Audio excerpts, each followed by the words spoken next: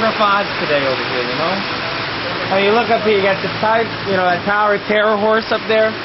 So that's a $15 minimum on that. That's not very good, you know? And actually, I dropped a lot of money on that one yesterday, so I wouldn't go there. Now, you look over here, you got Indiana Jones, odds are 2 to 15. That's pretty good odds there. A lot of good horses out of Indiana, although Kentucky has better thoroughbred. But that Fortune Little Mermaid, 2 to 45. Those are good odds. That's where I would go with if I was you. Although Muppet, there's no weight on the jockey. That's pretty good there. So who do you like in the 5th race today? Sure. I don't bet on horses a lot. Oh, so beginner's luck. That's great. I need you. Did you think the Columbia Rose, Island Sovereign, or Overseas Rebecca?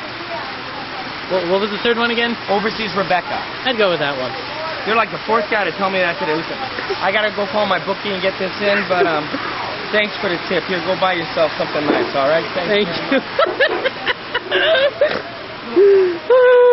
you.